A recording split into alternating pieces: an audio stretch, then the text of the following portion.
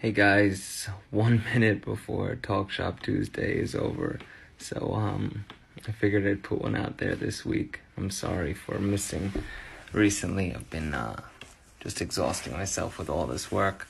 Look, even Zeus is exhausted.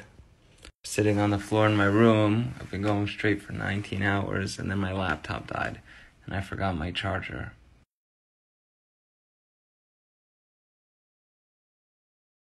So self-financing is pretty self-spoken.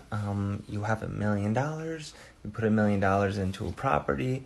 The property brings in $10,000 a month.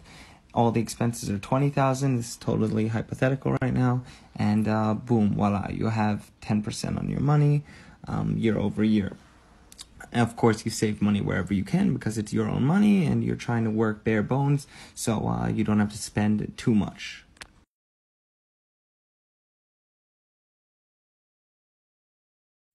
Next is raising money, and there's a few ways to do this. I actually raise money and self-finance. Right now I'm doing a mix of both. I don't syndicate any deals, probably yet. I'm probably well down the line, but not yet. And raising money typically works in the sense of, friends and family, investors, whatever it is. You open an LLC together, 50-50.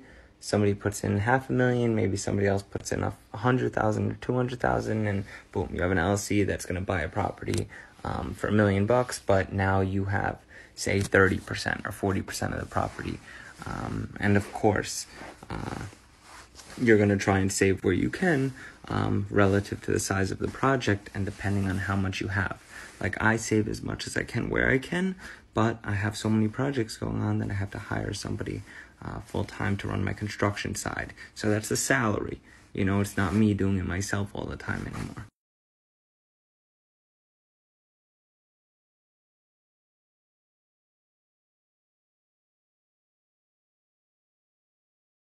Now, generally, when you do raise money in small intervals like this, you don't want to spend where you don't have to spend. Like, you save everywhere you can, although you may have the capacity to do more deals, and then you have to sacrifice a little bit of your bottom line because your net is greater over time as you do more projects. So syndicating deals is where it gets a little crazy because it's basically like, I put together Sam, Joe, Mike, Dick, John, and Michelle. Michelle's loaded. Her dad left her a lot of money.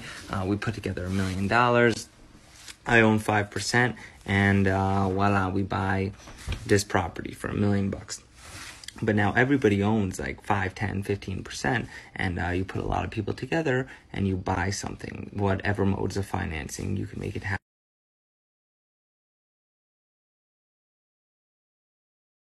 I've also met a lot of syndication guys, and they just don't seem to care, the same way that normal people care. They're like, put this money together and do the deal, and then everybody else will do the work for me. And I really don't like that mindset. I like to work with people that know how it feels, in a sense that they kind of struggled before or want to save.